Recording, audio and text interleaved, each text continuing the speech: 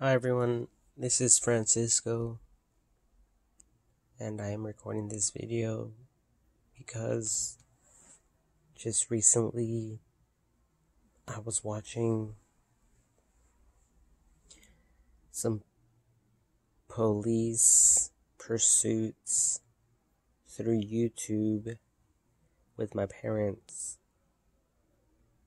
and I noticed that police officers always have a difficult time to cause the vehicle to stop in order to, well, in this case, arrest the guy or the woman who is fleeing from the police. So I came up with an idea to resolve this, especially with self-drivable vehicles, as no one will get injured in the process. So let us assume that there is a police pursuit anywhere in the world, and as soon as that happens, the authorities will be able to use their own or any self-drivable vehicle to box in the driver. It's either that, or let's assume there's 3 self-drivable vehicles that go directly where the police pursuit is at safely. The self-drivable vehicles will then pass the vehicle who is fleeing the authorities, and they will align themselves horizontally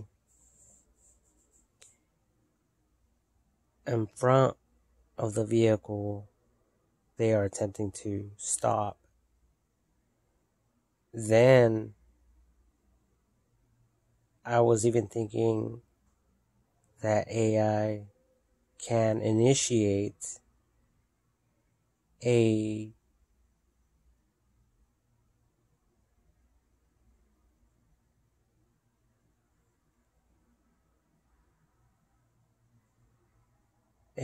tire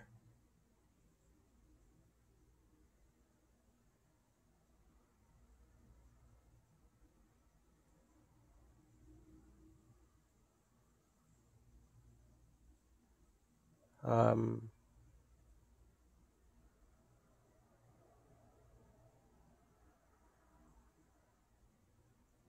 what are those things called again?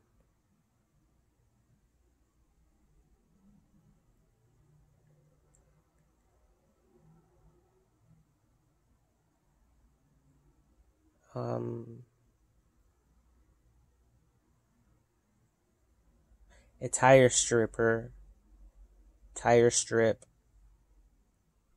So AI will communicate with dispatch and the officers who are in pursuit of the vehicle fleeing, and it will notify them and communicate with them.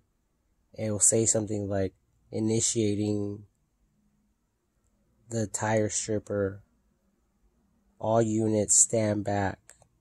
So that's when the police officers will slow down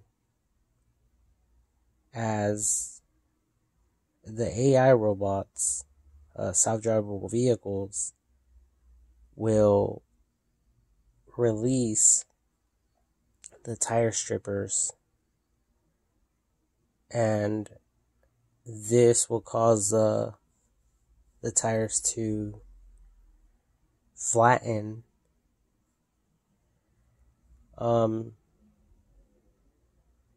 Then, well, obviously, like I said, they will be in front of the vehicle. So right before that happens, they'll slow down, causing the driver to slow down. And then it will release it once it knows and is at a certain speed limit that is safe to do so. Then when that happens, that's when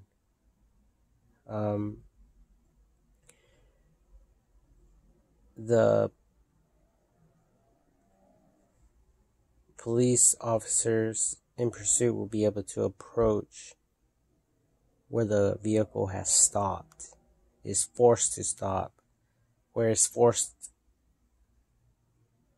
stopped.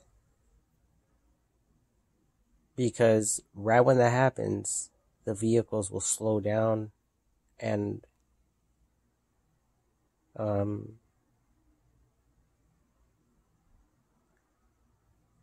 stop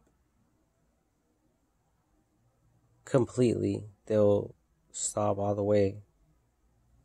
Obviously when it's safe to do so. And no one will be in the line of fire because these are self-drivable vehicles. So if police officers do need to open fire, they will be able to do so. Although I am against lethal weapons, I believe everyone, even police officers, should have non-lethal weapons. And I think I've seen some bullets that actually, they go into the person and they can inflict, great bodily injury because they're spikes, like darts, and they get jabbed into the flesh and electrocute, the subject or subjects, and it will stun them and it'll put them to sleep. It'll knock them out.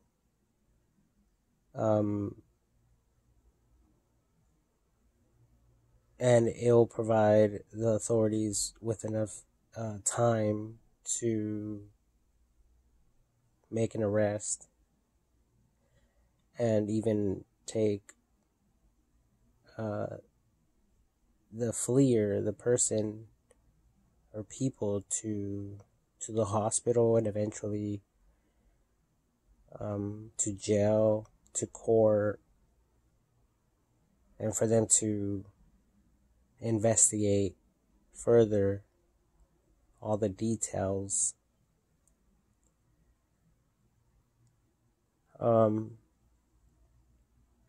So technically it will be robots assisting police officers.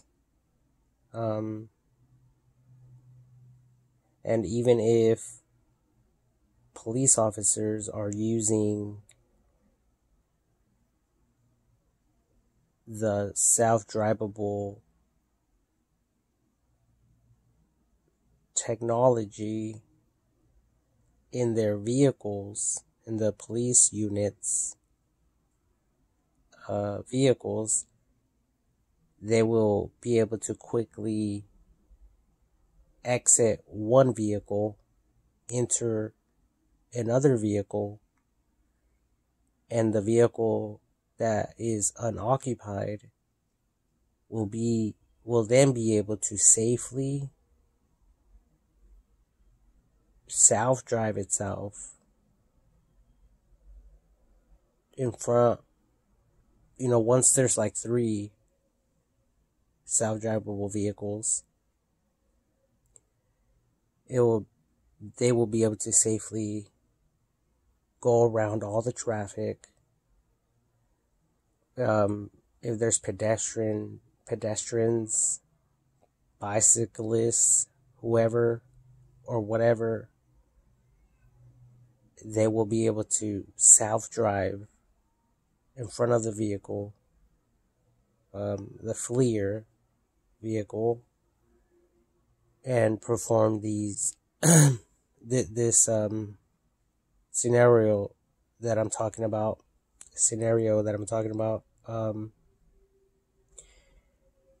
And if a police officer is around and can safely exit the vehicle,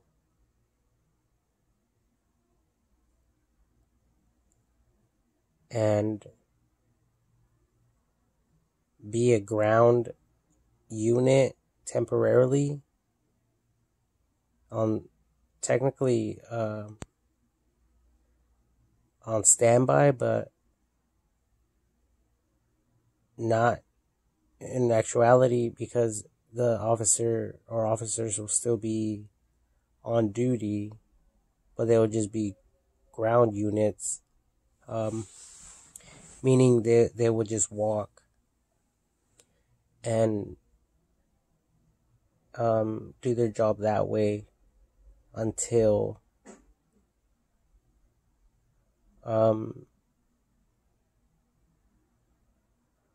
they can either get back in another unit vehicle, that, or another unit picks them up to take them to the police station for them to get in a new vehicle, in a different vehicle, until that whole situation is resolved.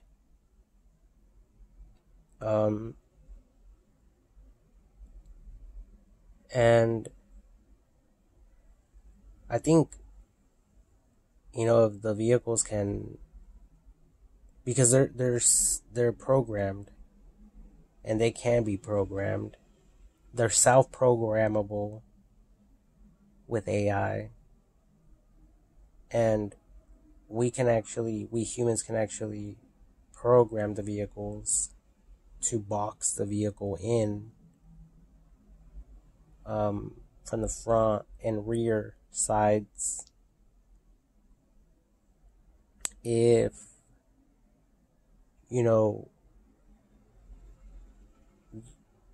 those in charge or whatever decide not to go with the tire shredder device.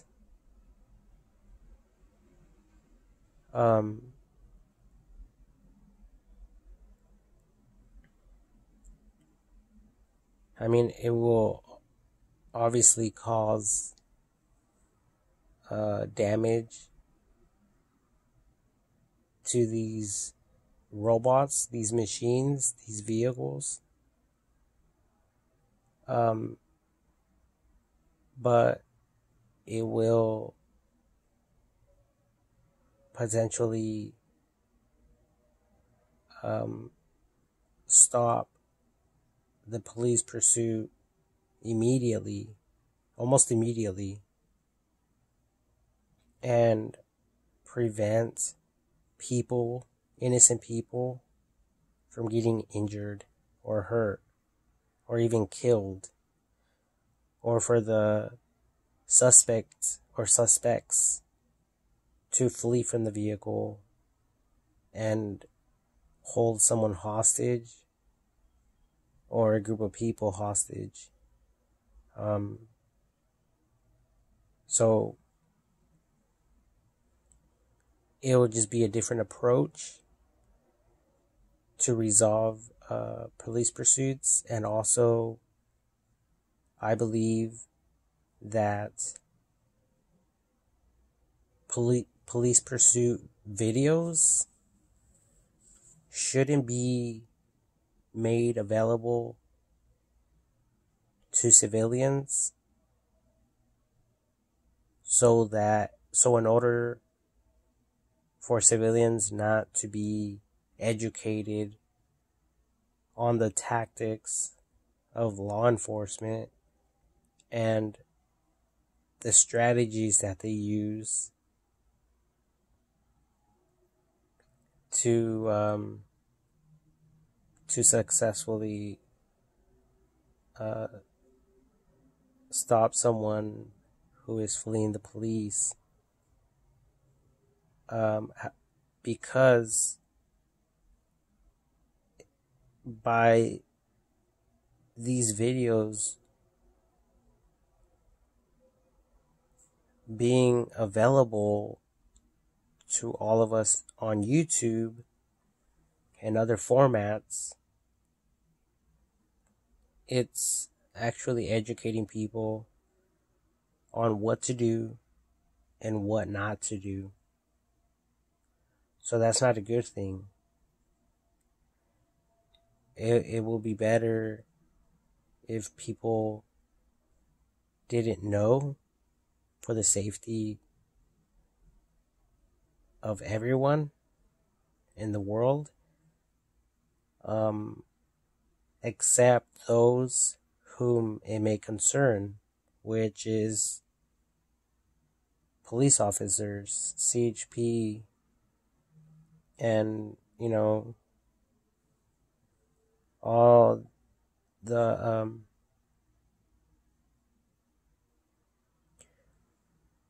other officers who have access to a vehicle or are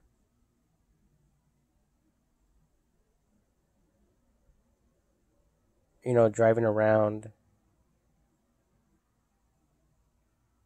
and can assist in these type of situations, these serious type of situations.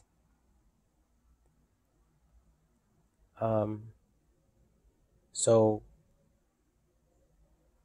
let's say a new police pursuit were to happen,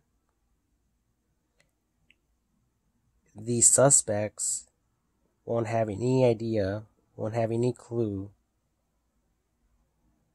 what they will be experiencing, and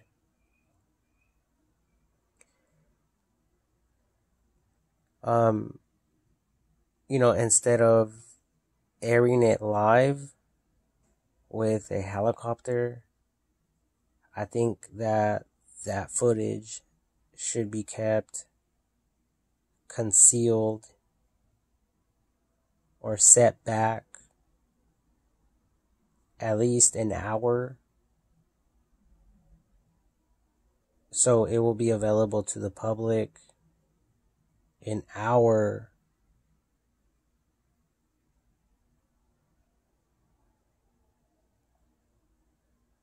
back,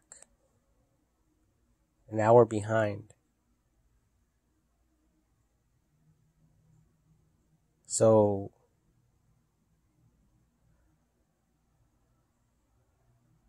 when people are watching the news, it'll just say breaking news and it will show everything.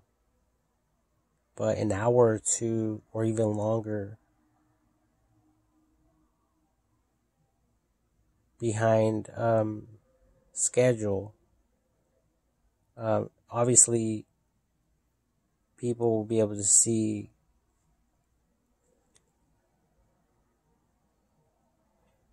the time,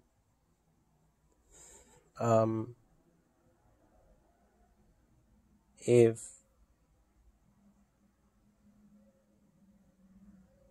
if you detectives want to, provide people with the time or timing.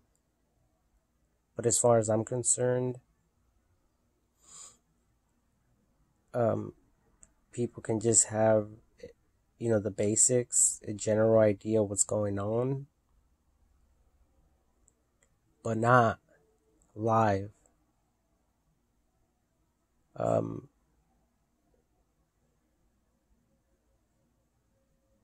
And if anyone gets put on the job, then they could be notified through their vehicle dashboard, radio communication, walkie-talkie, radio,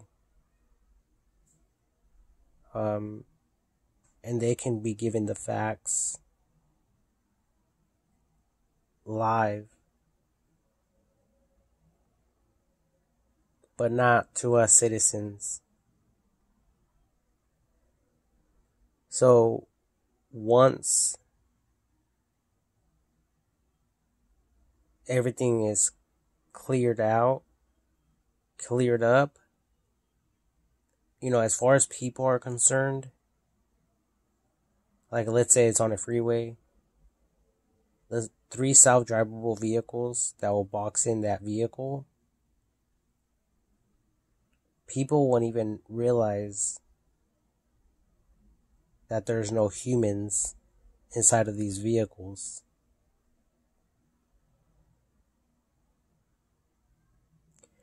So they won't have any clue about it.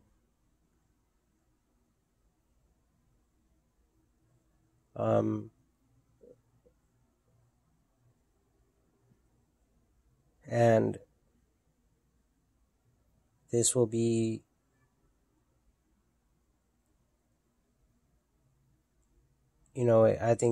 I believe a good strategy, a good approach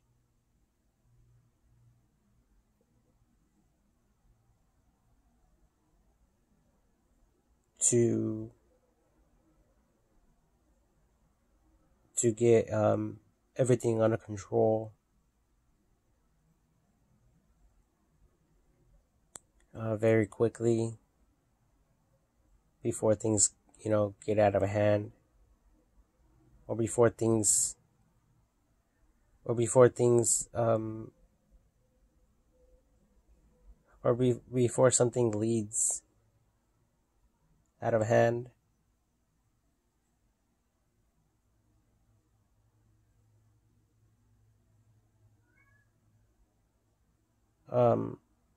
So technically everything will be under control very quickly, and hopefully the police pursuit will come to a complete stop very swiftly, very fast, very professionally.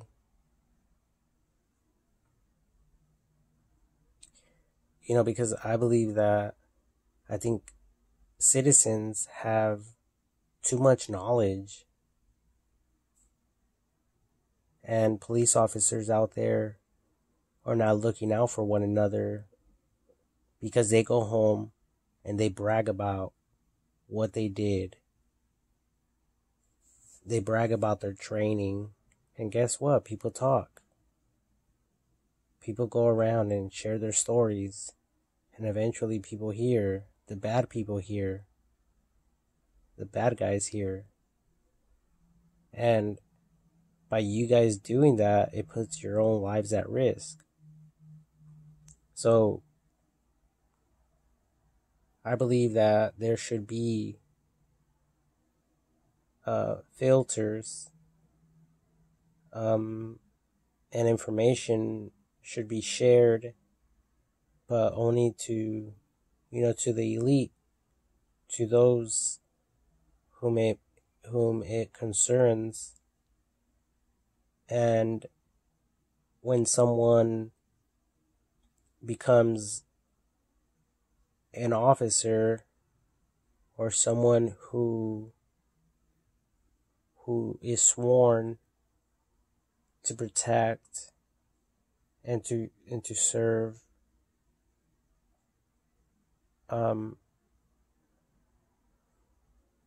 they should also be sworn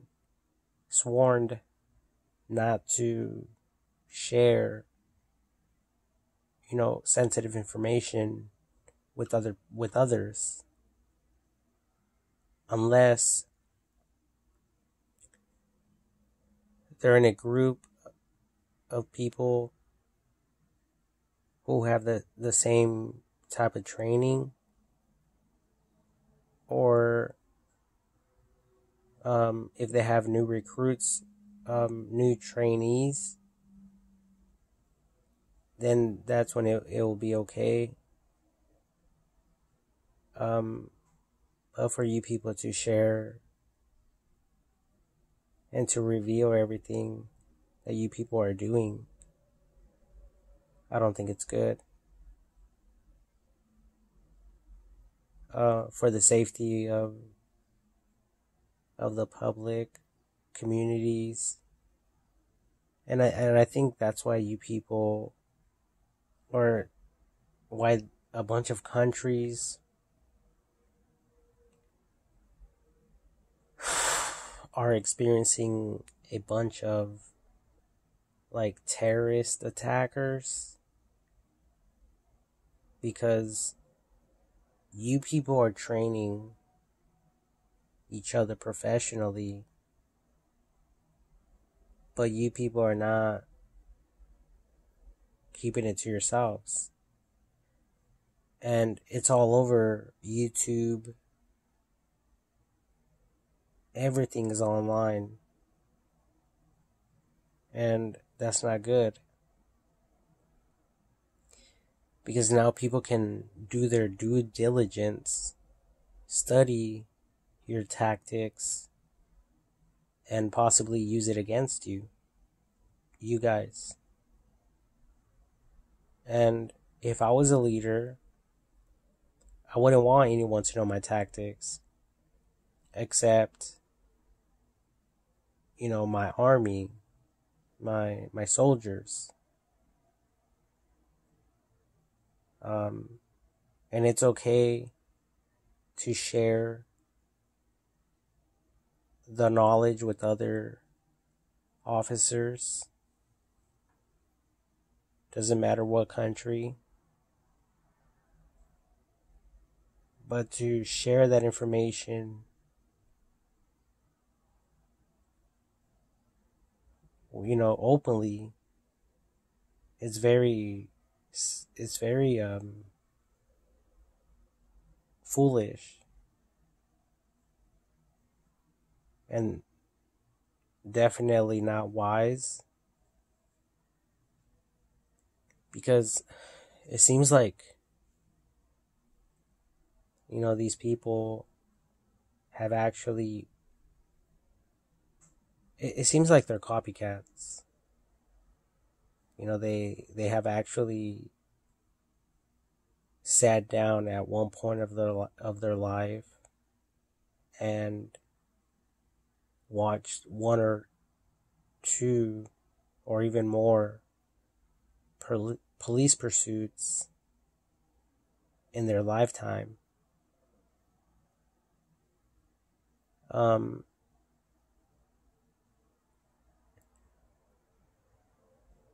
So if anyone out there has ever been arrested, convicted or convicted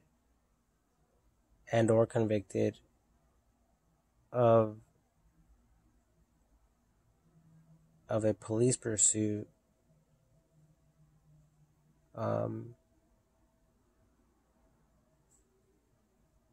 not complying with authorities or whatever, they should be asked, and this information should be documented if they have watched some videos at one point in their life of a police pursuit or police pursuits, just so you people or the courts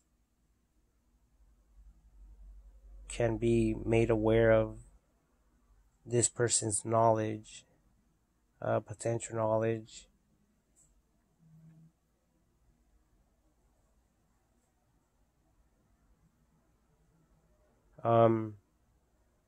Because they say anything you say,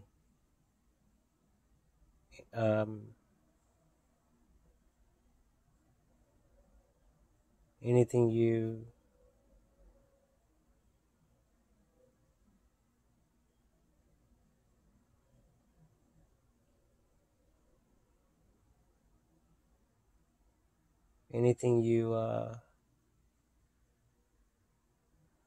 say can be used against you in the court of law or something like that.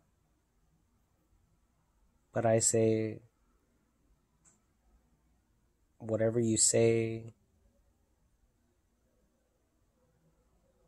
and whatever you watched on your personal account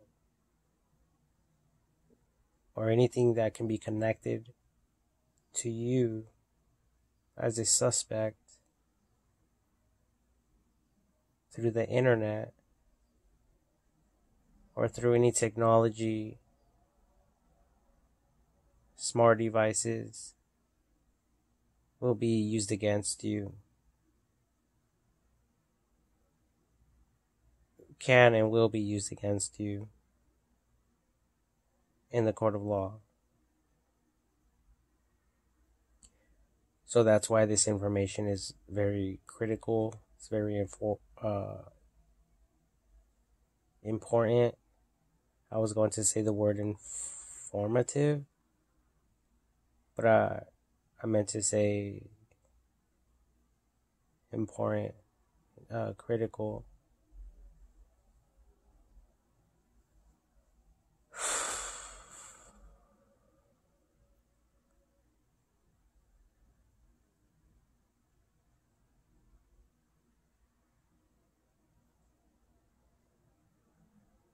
Because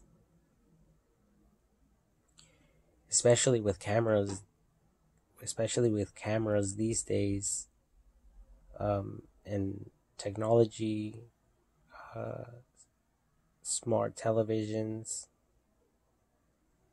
everything is in HD, mostly everything, especially police helicopters and their cameras, and they're filming everything, they're recording everything, and then they're